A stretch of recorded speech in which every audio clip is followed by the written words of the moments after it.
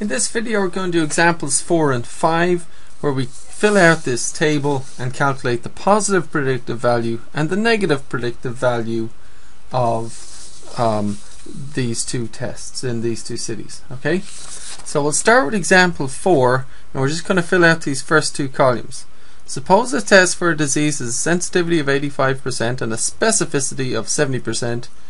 Suppose that in a city 25% of the population has the disease and there's 10,000 people altogether. Fill in the table. Okay, so these people have the disease, these people do not. What percentage of the city has the disease? Okay, so we've got from statistics or whatnot, we have a pretty good estimate that a quarter of the city has the disease. That's 25%, right? So there's some sort of an outbreak going on. So what we're going to do is in the totals column here, we're going to put in the 25% of 10,000.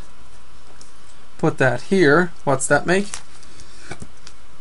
They're the people who have the disease, and how many people don't have the disease? 75% don't have the disease, right? So that goes there. So these are the people that have it, these are the people that don't. Go ahead and calculate that. 25% of 10,000, what's that? So that's 0.25 times 10,000, isn't it? Or 2,500. 75% of 2,000 would be 0.75 times 10,000, which would be, 7,500. And these two amounts add up to 10,000, the amount of people in the city. Okay, so let's just get that line in first, that row in first. Okay, so what does this number mean? 2,500. It means that in this city 2,500 people have the disease, right? If these people are tested, we're going to calculate how many will test positive, how many will test negative. So our next step is to fill in these two. So we're going to calculate how many will test positive. If this many people have the disease, how many will test positive? And what gives you that? If you know the number of people that have a disease, what's going to tell you the percentage of those who have the disease that test positive?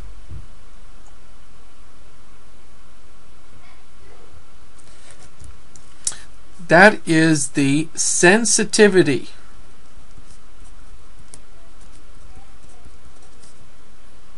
Okay? Sensitivity. In short, sensitivity means you have the disease. Write that down. You have the disease. This is a known. Sensitivity, you have to, this is when you know you have the disease. If you know you have the disease, sensitivity tells you the probability the test will detect the diseases, its presence. That's what sensitivity is. You have the disease, the probability the test will detect its presence. How many people have the disease? 2,500.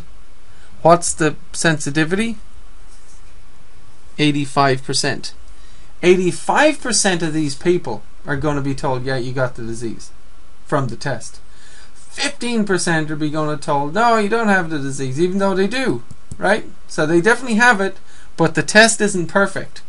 So sensitivity, you take the people who have the disease, 85% of these guys are going to be told, yes, you have it. 15%, the rest of them, are going to be told, no, you don't, even though they do. Calculate these two numbers.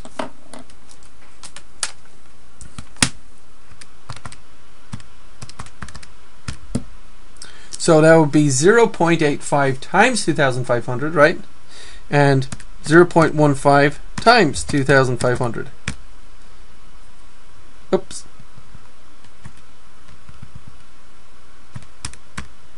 So 85% of this, I hope you got 2,125, and 15% is 375. Okay? So even though 2,500 actually have the disease, only 2,125 of them are going to test positive, and 375 are going to get false results. They're going to be, the test will say they don't, will give them a negative result even though they really do have it, right? Now, how many out of the people who don't have the disease, how many will test positive, how many will test negative? And what do we use to calculate that? I'll just go over that again. That is the specificity. So let's write this down. I'm writing it so you can too. Specificity. It's a lot of fun. Specificity in a nutshell. You don't have the disease. You know this. You have to know this. You don't have the disease.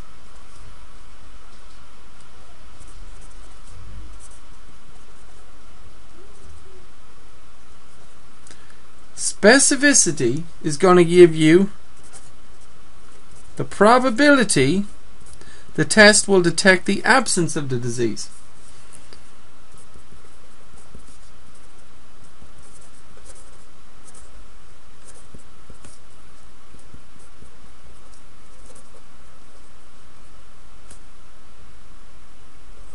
Okay?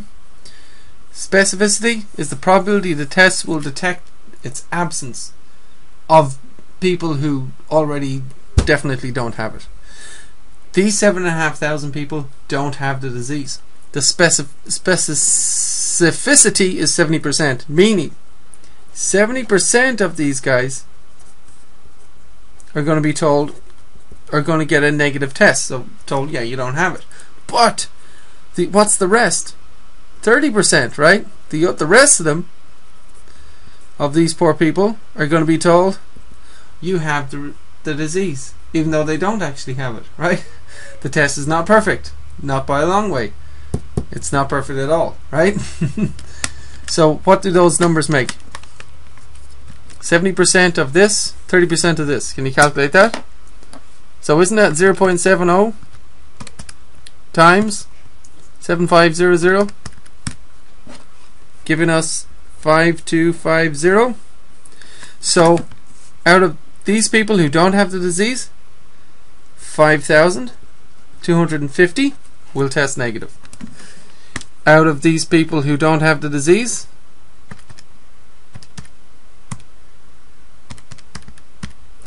2,250 will test positive. So this is terrible. It's a lot of people being told they have the disease when they actually don't, right? And 375 people being told they don't have the disease when they do. So it's not a great test, but then again, such is life, right? So what I want you to do is the exact same thing for example 5, and after that we'll get on to doing the positive predictive value and negative predictive value for example 4 and 5. So please press pause and do all of the same things for example 5, and then I'll do it. So what I mean is, we start off by saying how many people have the disease. The population is 10,000, right? There's 12% of the population has the disease. So that's 12% of 10,000 goes here. They're the people that have the disease. How many people don't have the disease? The rest. 88% of 10,000 goes here, right? They don't have the disease. Calculate these numbers, write them in. So of course that's 0.12 times 10,000 giving us 1,200, and this is 0.88 times 10,000 giving us 8,800. 1,200 have the disease for sure. 8,800 don't have the disease for sure. How accurate is this test going to be? We're testing the test once again, right? How accurate it's going to be? Let's see. Let's do this cell. How many people who have the disease will test positive? how would you figure this out? Do you remember? If you already have the disease, what's the chances that you'll test positive? Sensitivity tells you that, right? So, in a nutshell, sensitivity is the probability of predicting the presence in someone who has the disease, right? So, prob of predicting presence in someone that has a disease. So, we take 90% of the people who have the disease, 1200, they'll be told, yes, you have it, right?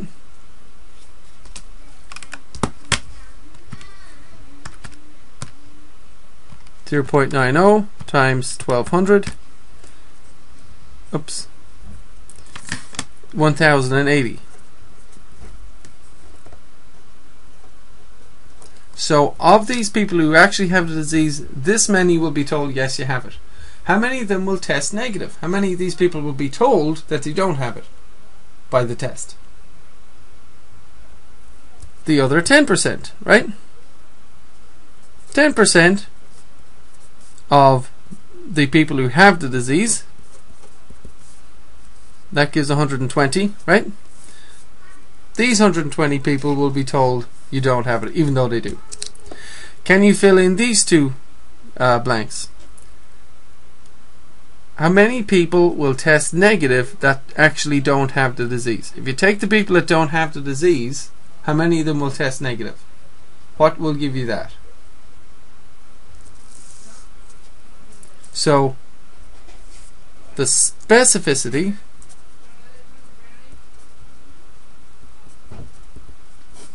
is the probability of detecting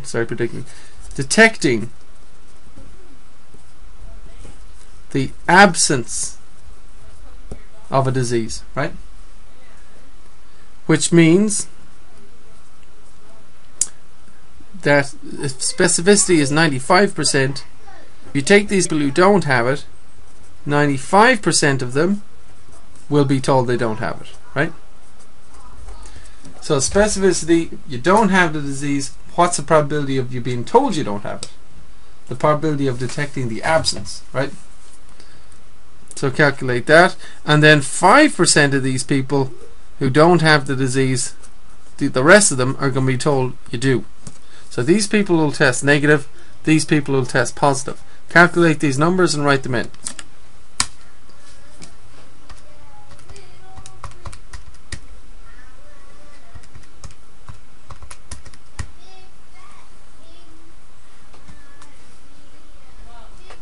So this is 8360, this is 440, right? So out of these people who definitely don't have the disease, 8,360 will be told that they don't, and 440 will be told that they do by the test, right? So, and of course, if you take the total here, that's 10,000 people overall, right? So what we're going to do now is look at positive predictive value and negative predictive value, right? And let's go to let's see, shall we? Yeah, we shall stay here. We'll stay here. Positive predictive value is if you take just the people who tested positive, how many of them actually have the disease. So positive predictive value, write this down,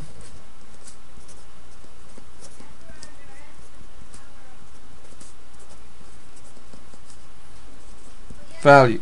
What is that? It's PPV for short. It's the percent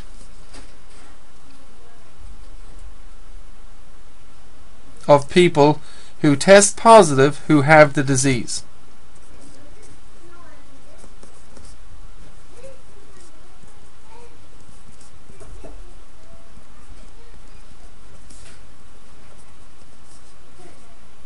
who actually, we'll say, have the disease. Or, okay, so let's get that. How do you get percentage of people who test positive who have the disease?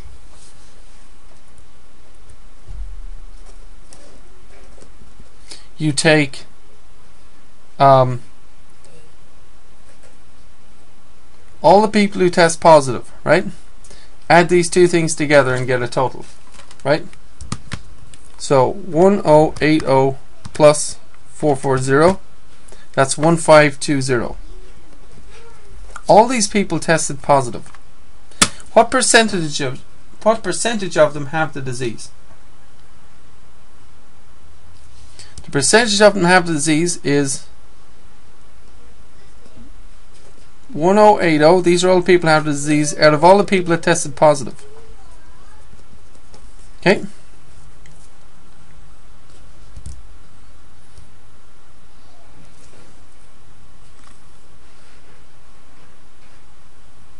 So and then calculate that. So 1080 divided by 1520 is 0.7105, etc. Round that to a percentage to one decimal place.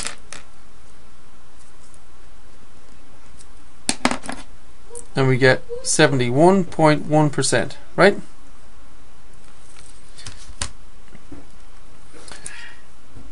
Now, the negative predictive value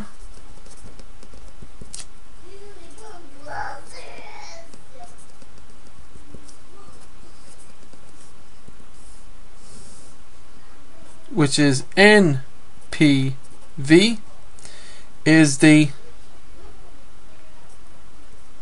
percentage of people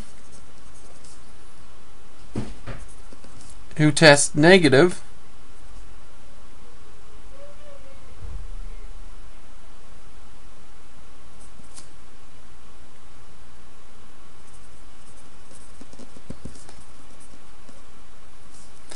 who actually don't have the disease. The percentage of people who test negative who actually don't have the disease. So if you take all the people who test negative, these people and these people, the people who do have the disease and the people who don't, right? That makes 8,480, right? And you take so the negative percentage value is going to be the people who don't have the disease and tested negative, the trues, over all the people who tested negative. 8,480. And that gives what?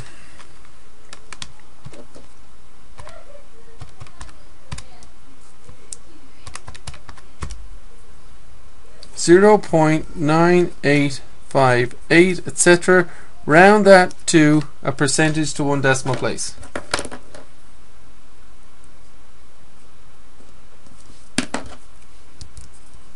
.98.6%. Okay. So, what does this mean? If we go, this means imagine you tested negative. You're from this city, you tested negative. You either have the disease or you don't. There's a 98.6% chance you're one of these people. You're most likely in this group. If you test negative, there's a 98.6% chance that you really don't have the disease. The positive predictive value. If you test positive, you're either in this group where you have the disease or you're in this group where you don't have the disease, right? There's a 71.1% chance that you actually have the disease if you test positive if you're from this city. So that's not perfect at all, is it? So these values tell you the chances, what the chances are given your test result. Okay, so these are kind of more interesting than sensitivity and specificity, really, for the patient. You know, like here, oh, I got a positive test result. Oh, that means 70% chance that it's actually true, because I'm probably in this group here. Oh, I got a negative test result. Okay, that's really comforting, because there's a very high percent chance that it is definitely a true result. Okay, so let's see. On example 4, can you put in the totals for people that tested positive and people that tested negative?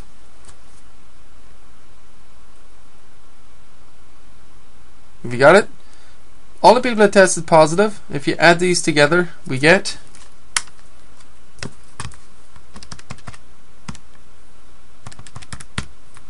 4,375. All the people that tested negative, add them together, 5,625.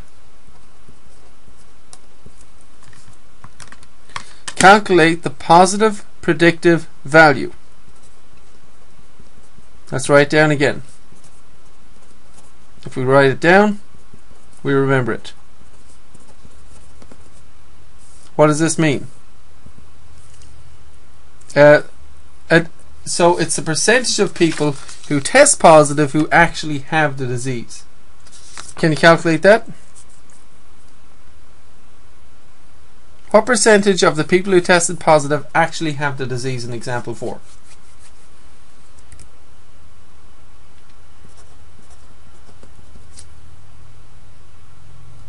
These people actually have the disease. All these people were tested positive, 4,375. Okay, what does that give you?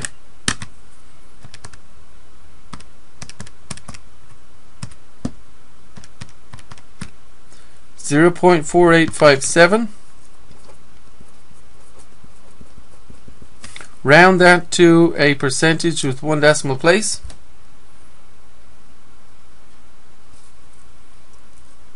48.6%, right? What does this mean? The positive predictive value is 48.6%.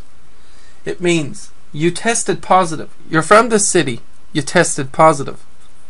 Sheesh, you could be either in this group who tested positive and have the disease, or you could be in this group who tested positive and actually don't have the disease.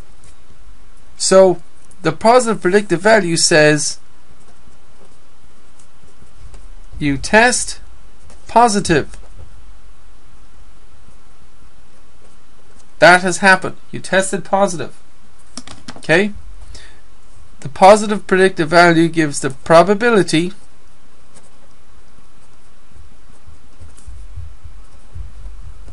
you have the disease, given that you tested positive. See that? Now, for the negative predictive value,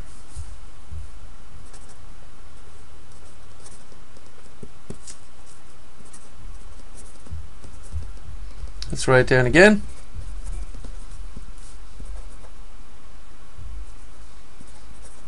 Negative, so it's positive predictive value, negative predictive value, right? So the negative predictive value is, once again, the percentage of people who test negative who actually don't have the disease. Okay?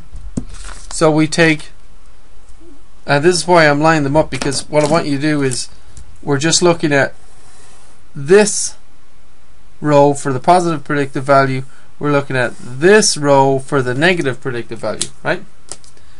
So for negative predictive value, it's the percentage of people who test negative who actually don't have the disease. But these people tested negative as well and they have the disease. So you take the 5250 and you divide by 5625. Okay, and what does that give?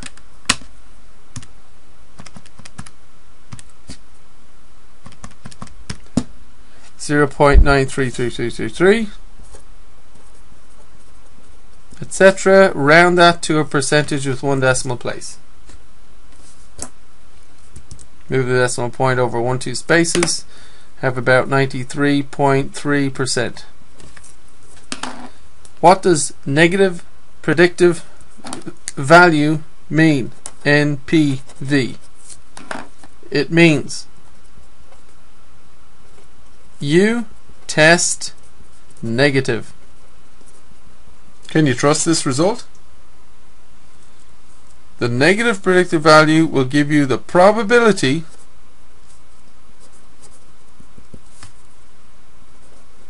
that you don't have the disease.